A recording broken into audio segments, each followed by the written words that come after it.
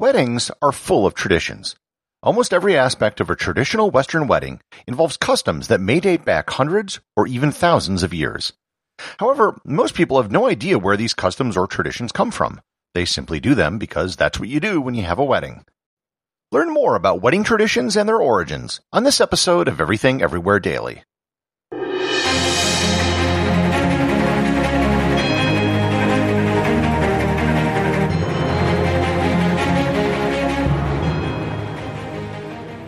This episode is sponsored by Brilliant.org. Brilliant's mission is to inspire and develop people to achieve their goals in science, technology, engineering, and mathematics. One person, one question, and one small commitment to learning at a time. They enable great teachers to illuminate the soul of math, science, and engineering through bite-sized interactive learning experiences. Their courses explore the laws that shape our world, elevating math and science from something to be feared to a delightful experience of guided discovery. If you're interested in learning more about any STEM subject, go to everything-everywhere.com/brilliant. Once again, that's everything-everywhere.com/brilliant. Weddings are probably the events we celebrate that have the most traditions and the oldest traditions. Today's modern weddings are really just a mashup of traditions that were created at different periods throughout history. We might as well jump right into our discussion of tying the knot by understanding the origin of the phrase tying the knot. The best that we can tell, the phrase comes from a Celtic tradition called hand fasting. The bride and the groom would literally have a knot tied around them while they were holding hands. The symbolism of a knot implies a bond or a union. In fact, up until 1939, hand fasting was considered a legal form of marriage in Scotland. Before you have a wedding, of course, you need to have an engagement. Traditionally, engagements had nothing to do with the bride and the groom and everything to do with their two families. Marriages were arranged, and there were more transactions between families than a union of two people. As we'll see, many wedding traditions harken back to the days of arranged marriages. The tradition of an engagement ring is a surprisingly modern one. Prior to the 1930s, less than a century ago, engagement rings really weren't a thing. The idea of engagement rings, specifically diamond rings, was a marketing creation of the De Beers diamond cartel. They had a near monopoly on the world supply of diamonds, and they wanted to increase demand for their product. So they began a campaign to promote diamond engagement rings, and needless to say, it was very successful. Prior to De Beers, engagement rings were limited to only the very wealthy and the nobility. Wedding rings, on the other hand, have a very ancient tradition. They date back to ancient Greece and Rome. Rings would normally have been made out of iron or some other simple material, but might have been gold if you were in the upper class. The ring finger was thought to have a direct connection to the heart, which was why it was used. There are two traditions that have a similar origin: the tradition of the groom not seeing the bride before the wedding, and the tradition of the bridal veil. Both harken back to the days of arranged marriages. It really didn't matter what the bride or groom looked like because it wasn't relevant to the marriage. The first opportunity a groom would often have to look upon a bride was once the marriage ceremony was complete. The groom could then lift the veil and see exactly who they were going to be spending the rest of their life with. The tradition of the father giving away the bride again dates back to arranged marriages. The transfer of a bride from a father to her husband was literally considered a transfer of property. This was the case in ancient Rome and in much of medieval Europe. In fact, the origin of the word wed, as in wedding, has an Anglo-Saxon root and implies a contractual agreement. The use of a bridal bouquet goes all the way back to ancient Rome. A bundle of flowers or herbs would be carried as it was thought to ward off evil spirits. Later, during the medieval period, it was used to ward off the plague.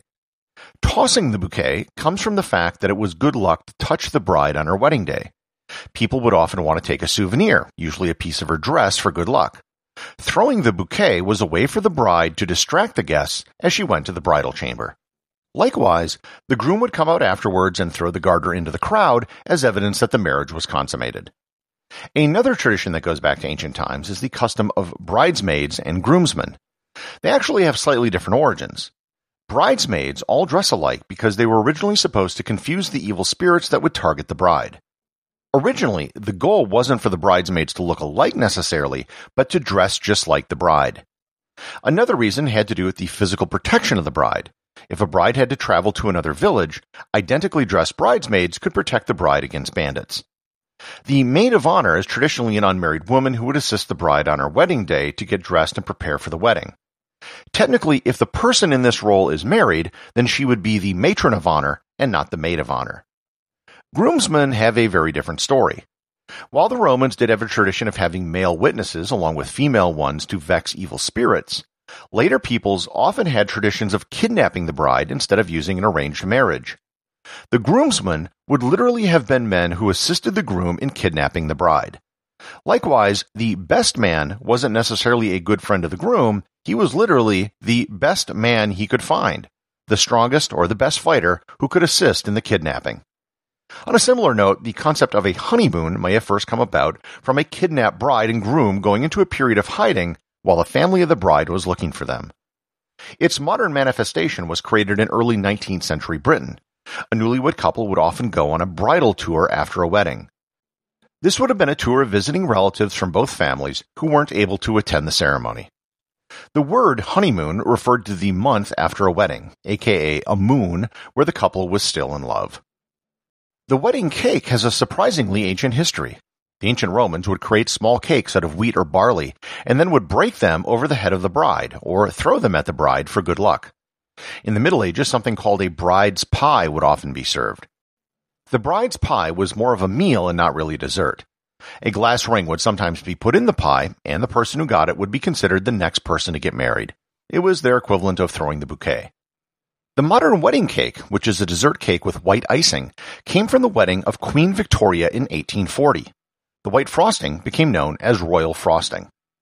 Speaking of Queen Victoria, there is another tradition we can attribute directly to her, the white wedding dress.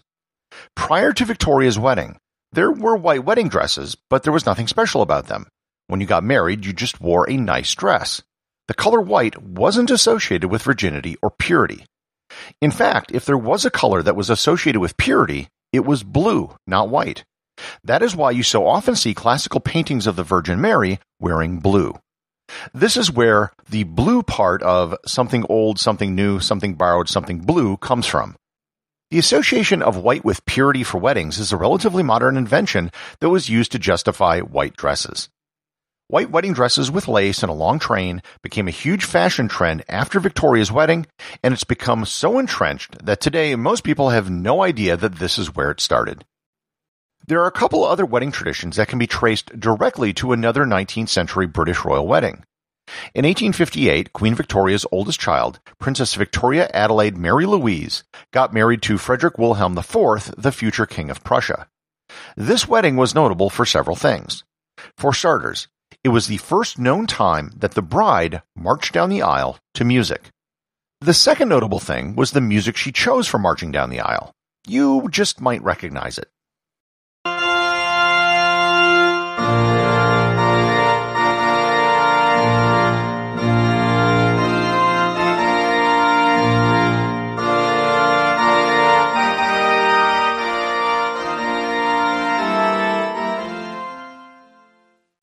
The piece is commonly known as Here Comes the Bride or the Bridal Chorus.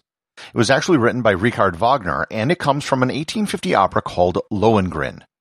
The opera and the music were never written for weddings in mind. The final thing that Princess Victoria did was select the music to be played during her recessional, and you're probably also familiar with that.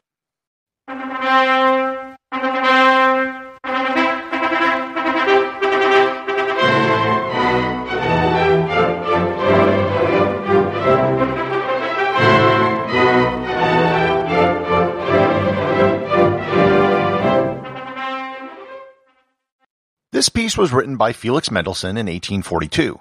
Known as the Wedding March, it actually was written for weddings. It was used before the wedding of Princess Victoria, but she was the one who solidified its popularity. One tradition which has changed in recent years is throwing rice at the bride and groom when they leave. Rice is a symbol of fertility and prosperity, and it's also easy and cheap to throw handfuls of it. The tradition goes back to ancient Celtic peoples who would throw other types of grain, such as rye and millet, at the couple. Recently, people have stopped throwing rice because of fears that it would kill birds if they would eat it. This is emphatically not true, and it's just an urban myth. No ornithologist has ever seen a bird die from eating rice, and if it was the case, there wouldn't be any birds in rice-growing areas. Tests done have shown that rice expands by 33% when soaked in water, and bird seed can expand by 40%. Tests have been conducted where birds have been fed a diet of nothing but rice, and none of them died. People have replaced rice with other alternatives like rose petals or leaves, but they really aren't any more environmentally friendly than a handful of rice. It is really amazing how many traditions are involved in wedding ceremonies and how far back in time they go. Most of them now bear no resemblance to what they were originally intended for, yet people keep doing them simply because it's a tradition.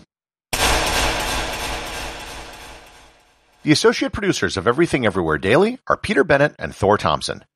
If you'd like to support the show, please join the list of patrons over at patreon.com. And also remember, if you leave a review or send me a question, you too can have it read on the show.